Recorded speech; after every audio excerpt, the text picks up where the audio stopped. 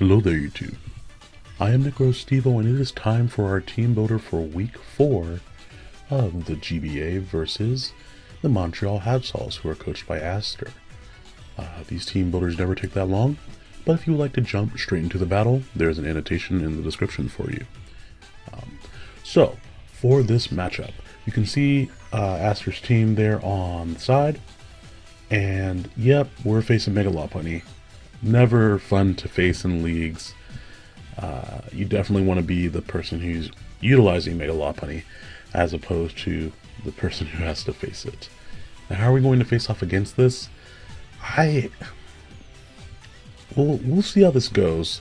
My team is actually pretty straightforward this week, which is a little bit of a change here. Pretty standard Mega Alakazam with just enough speed to outspeed a Mega Lopunny. Signal Beam is just there to give me a way to hit Zoroark, that way I don't have to rely on Focus Blast. And the Substitute allows me to sub up on something like a Scolipede that's going for Protect, or say something like a Choice Pokemon is locked in here. I could see maybe Choice Scarf Zapdos, or even Scarf Darmanitan. If I can get a Substitute up, Mega Alakazam can do a lot of damage to his team, and outside of that, early game, I can just bring it in and fire off Psychics pretty easily. Up next we have Lycanroc.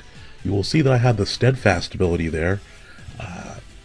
That's just in case I get into a fake out position with Lopunny. If Lopunny is trying to fake me out for extra damage and then go for a move, hey, I get a free speed boost there, basically. I did go with Swords Dance, Accelerock, Crunch, and Stone Edge just to have good neutral coverage against his entire team. And Accelerock is nice to stop the Scolipede and the, possibly, I could see a Scarf Darmanitan coming here from getting out of hand. Up next we have our Executor. I really struggled with what to put on Executor this week. I ended up going with a specially offensive Executor with, oh, whoops, this is a typo. I actually ended up going with the Dragonium Z. I tested several sets actually with the Furium Z, but we did end up going with Dragonium Z. It just seemed more reliable as far as being able to one-shot the Zapdos, or with the Trick Room up, being able to just, hey, we're going to erase one Pokemon on this team, barring Sylveon, of course. But yeah, this is not the right... Anyways, this is Draco Meteor. You can see that I went through a few iterations of this team. There we go, that's correct. So the physical Woodhammer, Draco Meteor, and Flamethrower with the Dragonium Z, excuse me. Yeah. Up next we have our Colbur Berry Delbise, just there in case the Zoroark is disguised as something and either I don't realize that it is, or if he's trying to go for knockoff, Sucker Punch, that type of thing. That allows Delbise to live a hit.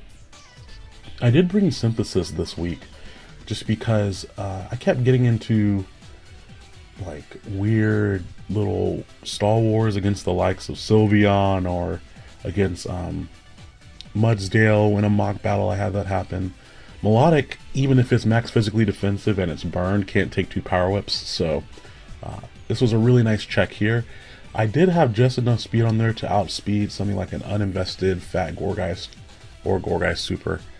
I promise I'll use the word fat with a PH, not an FA. I'm not here to pumpkin shame or anything like that. Anchor Shot is good neutral coverage against the majority of his team, bar Zapdos, but I really don't want Delbise to be my Pokemon hitting Zapdos anyway, because I can't really damage it too well. After that, we have our Choice Scarf Rotom Heat. This was another Pokemon that I really struggled with what I should bring to this battle, because I had specs work really, really well, but then it kept coming down to, oh, now you're outsped by a Lopunny. So I did go with Choice Scarf just to have that extra insurance in the back that I could outspeed Lopunny if it came down to it.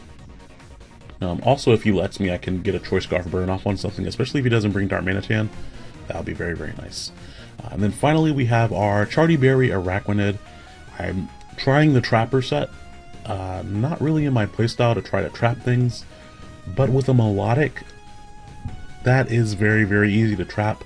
I wish I could trap Gourgeist, that would be nice too, but if I get a Toxic off on Melodic, or if I get a Toxic off on Gourgeist, or Barbaracle, or Mudsdale, this thing has done its job. It also has the Charty Berry to not only dodge the Rock Slide from Darmanitan, but that helps with taking a hit from Mudsdale, or if Barbaracle has not boosted with Shell Smash, I can take that hit too with all that HP investment.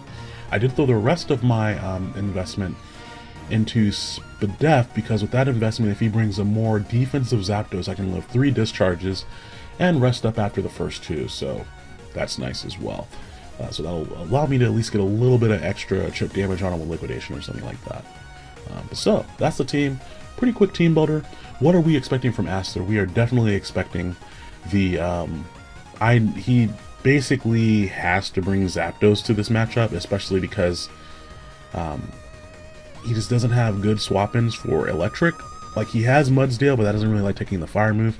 So Zapdos, especially defensive one, is his next best deal. And I did run the calcs for a physically offensive Executor, even with the Dragonium, and just especially offensive was more reliable. So I'm definitely expecting the Zapdos, and then after that, I could very certainly see, of course, Mega Lopunny, but Scolipede and Darmanitan. Those two are just such a potent offensive U-turning core that I could very easily see them being annoying. Barbaracle can come here too just because he can Shell Smash pretty easily on some of my Pokemon. So that's going to be just, I want to keep Barbaracle off the field for the majority of this match. I don't see something like Zoroark coming per se, just because I have switch-ins for Dark-type moves. Granted, Zoroark does get some pretty neat coverage, so I could see him bringing it, but that's not on my short list. So yeah, that's the team. Let's hop right into the battle, and thanks for watching the Team Builder. Alrighty, so thank you for watching the Team Builder. If you did not, you can see my Choice Scarf Rotom Heat, Bulky Araquanid, Substitute Alakazam, Colbur Berry Delmise, Steadfast Lycanroc, and my special attacking Dragonium Executor, with Trick Room, of course. For him, you can definitely see he kind of brought exactly what he needed for this battle. He really didn't need to bring anything but a mix of these 6, maybe take off the Gourgeist and put one other thing on there. With this matchup though, Rotom matches up well against everything that he has, because I just need to put damage on basically any member of his team. It also stops him from leading off with Barbaracle and setting up the Shell Smash early. So he leads off with his Lopunny, which is fine by me. That's exactly why I have the Choice Scarf Rotom here. I figure this is my chance to find out if he has Fake Out, because if he's going to go for it, he's going to use it now just to kind of scout out damage on me or that type of thing. And I don't mind him knowing that I'm Scarfed either, because that will scare things out from coming in, because he'll be in range for being revenge killed. So he should know from that damage that I'm an offensive Rotom, and he brings in his Zapdos, and I went for Volt Switch here, and from the damage I was like, oh awesome, that looks like some sort of max HP build. I don't know what the investment is, but I can definitely KO it from there with my Dragonium Z Draco Meteor. And so he goes for Hidden Power, which turns out to be Ice, but since he's so bulky, I wasn't really that afraid of that, and we're just going to go straight for that Z Draco Meteor. Like, based on what I expected here, there was no way that he was living this move, especially with the prior damage from Volt Switch. Even after leftovers, he would either have to be like a max build to live on 1 HP. He did tell me it was 1 HP, and he had like a 220 investment, I believe, and so I think I got a absolute minimum roll on that Dragonium Z right there. Here, expecting him to roost, I just went straight for my Trick Room. That way I could go for a Draco Meteor afterwards and hope that he would try to KO me, but you know, the proper play is to just keep roosting. But I was hoping for a crit here, and once again, just like right out of that range, and a crit wasn't even needed there. I could have KO'd him from that range too, because now he's above 65%, but before he was like right in that 50 to 60 range, so I could have KO'd him with the Draco Meteor, and it was just like barely not there, so that was very annoying. Of course, Zapdos, one of my favorite Pokemon, so that's why I love it. It's so legendarily, just bulky. But knowing that he's a more specially defensive variant, that means I am going to go straight out to my Araquanid here and try to drop a Toxic on him. He actually ends up swapping and going out to Gourgeist to take the Toxic. and I'm okay with this. I'm just going to stay in here and use Liquidation, because if he has Leech Seed or Will-O-Wisp or something and tries to predict to swap out, I don't have a good reason to swap out. And this is the small Gourgeist form, so that means it has less defense and HP as well. So I am doing better to just stay in here, and I didn't want anything else to get toxic either, which turned out to be the play there, which means he probably has Synthesis. But if he has Synthesis versus my rest, I'm going to be able to outlast him there, I believe.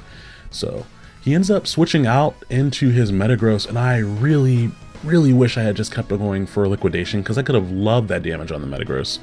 Even if he were a bulky Metagross, that would have been fine. The Frisk is nice to find out that he's Colbur Berry, so that probably means he's at least bulky enough to take a hit. But I just want damage here. We can see the damage from Flamethrower. If I hit him with the Liquidation, this thing would have been KO'd. But that is not the case there. And you'll notice I didn't set up Trick Room. I knew he could, if he had a move slot for Bullet Punch, he could 2-hit KO me with Bullet Punch anyway. And I didn't want to deal with that.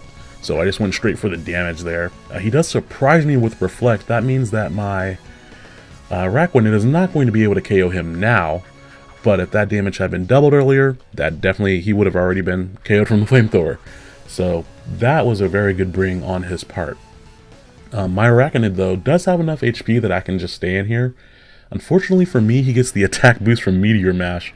So if he's going to keep on doing that, I will be forced out eventually. But because I get up my rest, I get back to full HP. And mainly, I would have stayed in if he hadn't gotten an attack boost. But because he did, now's my chance to swap out to something here. I was going into Rotom hoping for maybe a Thunder Punch that I could resist even better than the Meteor Mash, but that is not the case. And now my HP after the Meteor Mash with the +1 attack boost is lower. I'm missing 2 HP points to be able to swap back into Stealth Rocks. So I'm just going to stay in here and keep on with the Thunderbolt train on the Zapdos. And this is where Specs would have been an amazing bring, just because the Zapdos is so bulky. Specs would have caused the Zapdos to take more damage on the first turn, which means that he would have been in range of my Executor. So Scarf just was not the right bring for this battle. I stand by my reasoning for bringing Scarf, but it just didn't work out with what he ended up bringing. So this Thunderbolt Roost War isn't going anywhere. I don't even have my Thunderbolts PP maxed because I didn't want to use PP max on a Thunderbolt when you get so many of them to start. So I'm just going to stay in here and continue going for it. He does go for Protect with his Solipede, which is fine. I at least will get to see some sort of coverage here, or just Poison Jab or whatever. Cool. I do get to stop him from setting up for Swords Dance, so I'm okay with that.